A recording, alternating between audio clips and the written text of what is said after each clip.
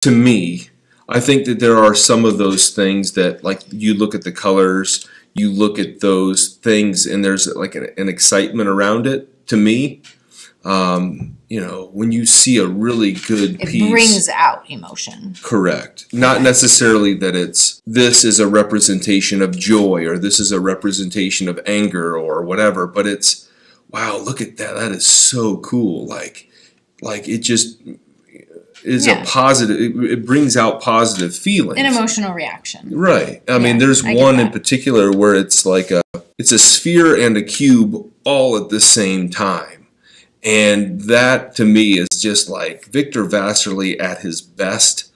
And I love that work. And it's like, and I think that sometimes students will say of me as a teacher, well, you make us draw landscapes, you make us draw objective things, you make us draw portraits, you make us draw animals, you make us, like, I have students work from photographs, I have them work from their phone, I have them use technology as an artist would in today's artistic world, embedding some of those technologies into how they work, because that's how modern artists work.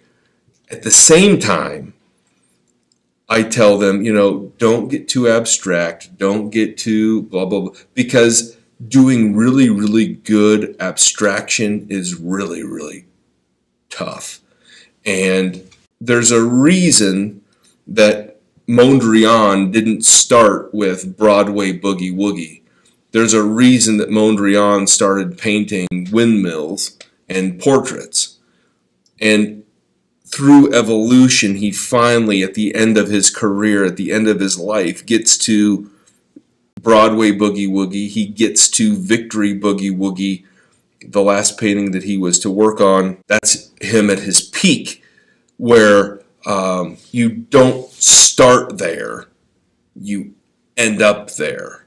And just the same as Victor Vasserly doesn't start with those really wild, jaw-dropping optical illusions. He starts by making zebras and abstracting the zebras and the stripes and doing these black and white patterns and finally getting there.